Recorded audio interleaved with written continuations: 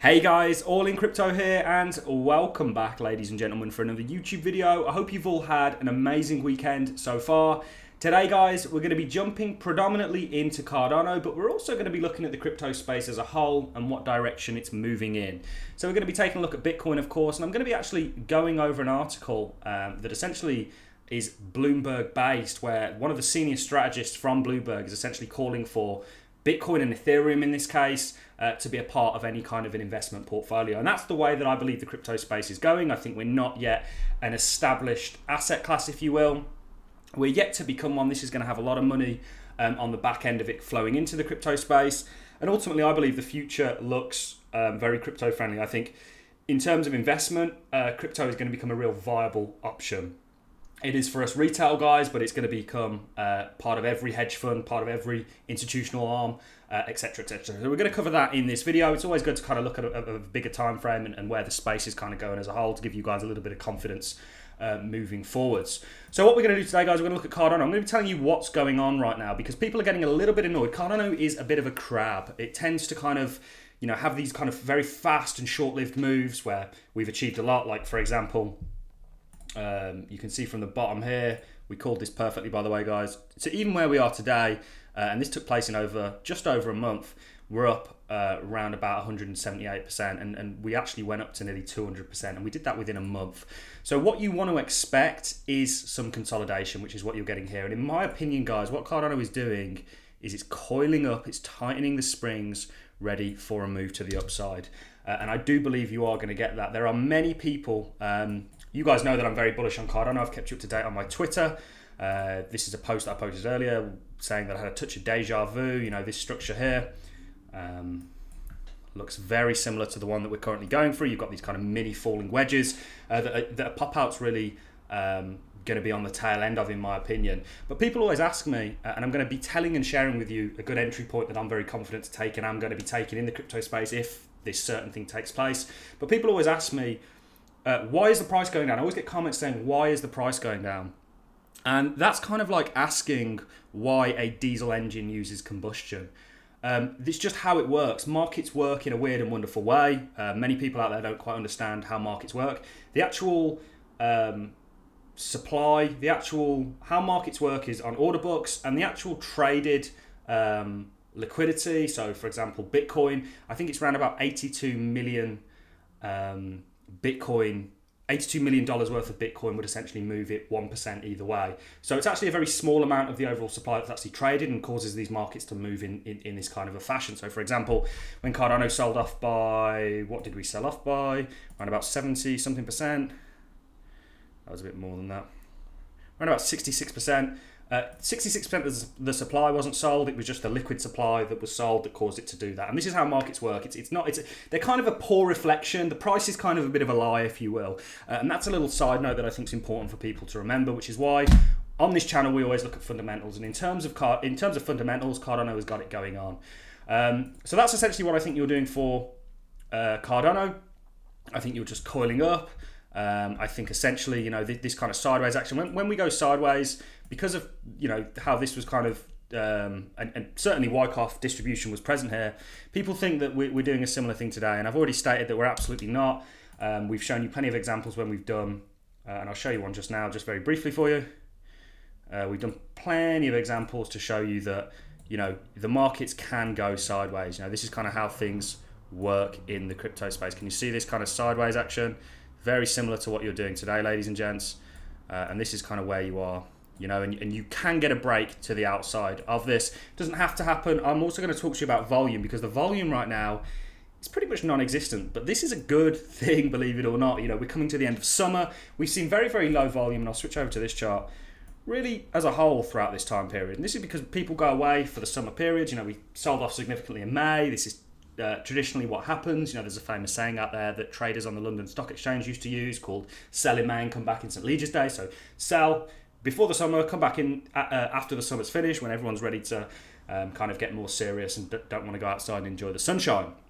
You've had a compounded effect with that due to what everyone's gone through. Everyone's essentially been locked up for 2 years, and they've had a little bit of freedom reinstated to them, which is a joke, but hey ho, we're not going to go down that road on this channel.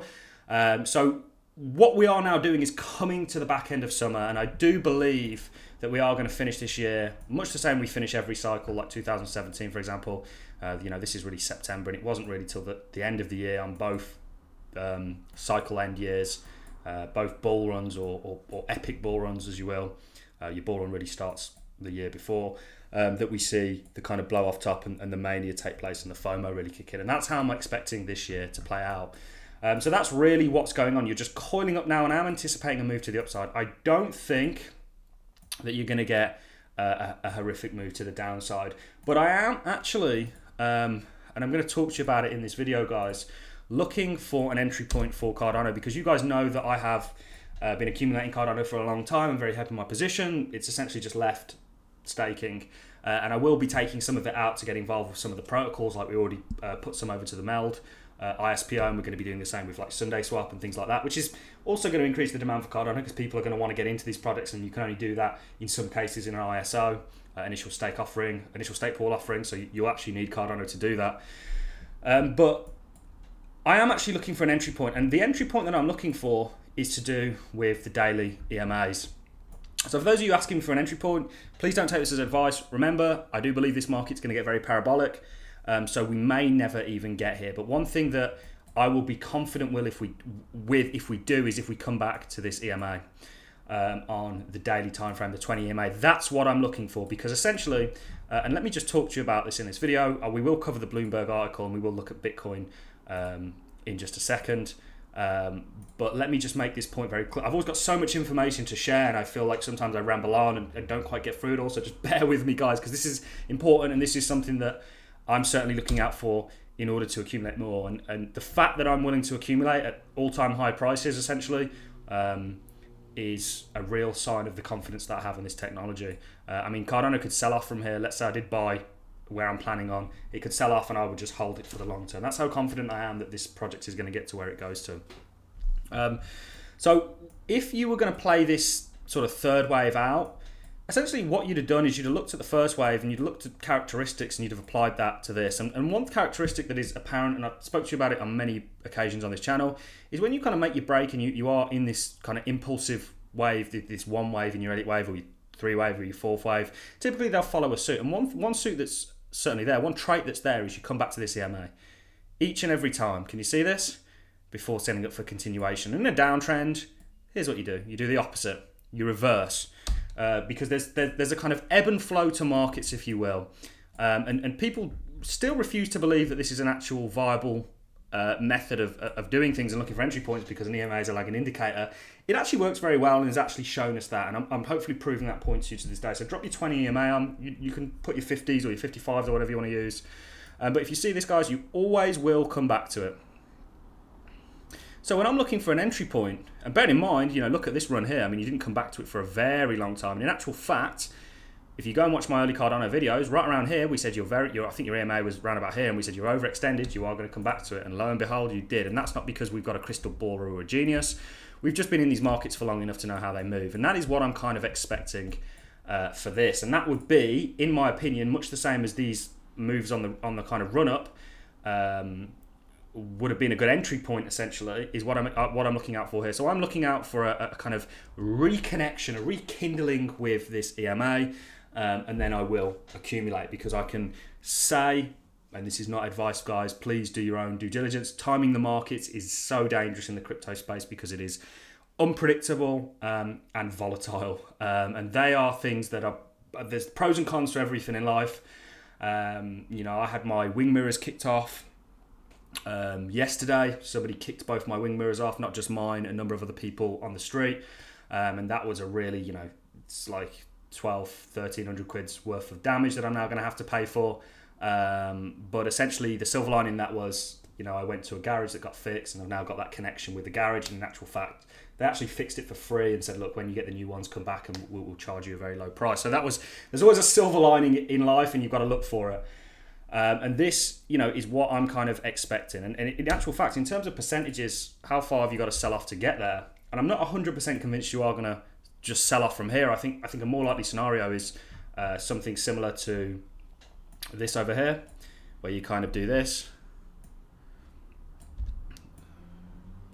and you kind of rekindle with it before you then get that impulsion. That's more of a likely scenario that I'm looking for. But when we do get this retouch here, that will be when I'll be accumulating, because based on previous structure, based on previous kind of price action, that's how things work. So can you see this? This is what I'm kind of, you know, anticipating. I'm anticipating that you do come down to it at some point. When that will be, it doesn't have to. We don't have to sell off. We could go a little bit sideways before we kiss it and then come off. And it wouldn't be long till we get there. You can see that that's about an 8% drop, so not a significant one at all. And I do expect this to hold you as it has done in every single impulsive move. You might sell off it slightly, but it's only very briefly. So that would be a good entry point if people are looking for one. I'm very happy, to be honest with you. One reason I'm kind of willing to sit this out for now is just simply because I've already accumulated Cardano. You know, the majority of my Cardano was accumulated at sub 10 cents. So I'm exceptionally happy with where I am. I've been in these markets for 4 years and learned a lot as a result. And I'm very fortunate to be an early investor in a lot of these projects. But to be honest with you guys, I do actually think that you are going to get a break out of here. I am expecting more upside. If you look how beautiful your 50 EMA, not your 55. Your 55 would actually probably hold you a little bit better. Your 50 is actually holding you much the same as you did over here, much the same as you did over here. You're kind of setting up for a bit of a pop out, in my opinion, and that's kind of what I'm expecting. But you could essentially just do this. Just keep making little marginal higher highs. Come back to this. Let's have a look. EMA on the daily, you know, something like, I don't know, this before you then set off for your impulsion. And that would be fantastic, guys. And you've got your entry point ready for more price continuation. And the price, I'm fairly confident, or as confident as I can be. Nobody is going to be 100% confident. We are going to get to that $7.50 to $10 price range. In terms of market cap, guys, it's really only a 3x from where we are today, which isn't even $300 billion, which I think we can very easily get to. I think this market as a whole is moving towards a $10 trillion mark, and we're going to see a lot of that flow in this year, towards the end of this year, and we'll see how the cycles play out, whether we repeat the Bitcoin 4-year cycle theory or we don't. Nobody really has the answer to that. We can only take our best guesses, and if you look at the institutions and everything that's involved, there is some data to suggest that we may not have such a severe sell-off and enter some. We will have a sell-off of sorts, and we will have a kind of cycle of sorts, but it may not be in this kind of traditional 4-year cycle theory. And you've got to remember, you know, this 4-year cycle theory has been so kind of prominent due to the fact that Bitcoin has really been the big boy in the space. Bitcoin's dominance has been getting eaten away out, and I believe that's going to continue to be the trend. And because Bitcoin, we all have, Satoshi was a genius, but it's old technology at this point. Things like Ethereum came after it, the newer technology. You've got things like Cardano, etc., etc. And ETH2, by the way, Ethereum is going to move that way. It's going to evolve, but Bitcoin is relatively stagnant. You do have people building DeFi. We're actually in some DeFi Bitcoin projects, which we can talk about if you'd like. Let me know in the comments. But this article from Bloomberg, this is the way that the crypto space is going. Bloomberg senior strategist calls Bitcoin a global reserve asset on the path to 100K. Following a massive correction, digital asset led by Bitcoin and Ethereum are on track for new highs, according to a new report from Bloomberg. The only thing with this is, when the price sold off, Bloomberg are like, yeah, it's over, we're going to 10K, 20K. The media are just so choppy and changey and just jump on the bandwagon. But this quote is really what I want to take from this, because this is the way that I believe things are moving. Portfolios of some combination of gold and bonds appear increasingly naked without some Bitcoin and Ethereum joining the mix. A macro risk-off decline is a primary threat for the crypto bull market. So I believe in the future, every single... crypto is a real asset, I know that, but it's going to be accepted as one when we have regulatory clarity, etc., etc. These things are all coming and are all going to be, in some ways, negative. Remember, there's a silver lining in everything, but in other ways, very positive. We foresee a future of Bitcoin, the digital reserve asset, complementing the dollar reserve currency. We're a while off this, guys, and my only thing with this statement is, do you really think the people in power are going to allow that to happen without some serious backlash? I'm not convinced. I think that people are too easily bought. But that's for another story, and we will cover that on another video. So that's really all I have for you guys. Stay hodling is one of the main messages. You know, to me, I think we could quite likely see a break coming very, very soon. You're holding things, you're setting up structure, you're setting up this falling wedge. And ultimately, I do think you're going to break in much the same fashion that you have done previously. Now, some people are calling, and this is something that I will quickly note, for a rising wedge. Dun, dun, dun. That you've kind of broken out of the downside to now. Yeah, it is kind of there, but it's more of a kind of funnel than anything. And ultimately, I did say I'd speak about the volume, so let me do that very quickly before I move on. Wrap this video up. See what I mean, guys? I end up rambling on, getting distracted, but there's so much information that I'm trying to cram in here for you that it's sometimes not the easiest thing to do, especially with a mind like mine, which you know, is a funny one. So yeah, so that's where we're on, guys. That's where we're at. And one thing I want to point out is, can you see after these moves, these kind of impulsive moves here? Look at the volume. So can you see your volume goes up, it comes down. Ready for your next move. This is the case everywhere. I hope you guys are seeing what I'm saying. The volume goes up, volume goes down, volume goes up, volume goes down, volume goes up, and there's move to the upside associated. Now look, your volume went up. Let me move this a little bit to the side so you guys can see that. Your volume went up. Now it's come down. It will come back up again, guys, and I reckon that, you know, your summer holidays are coming to an end, everything's coming to an end, and people are going to start trading and taking things seriously again. So expect fireworks, guys. You're in the right asset class, in my opinion, and just enjoy the ride. That's all I have for you in this video, ladies and gentlemen. I'm going to love and leave you on that note, and I look forward to seeing each and every one of you in the next YouTube video. If you've enjoyed the content, a like is always appreciated. So is a comment, and I look forward to seeing you in the next video, guys. Thanks a lot for watching.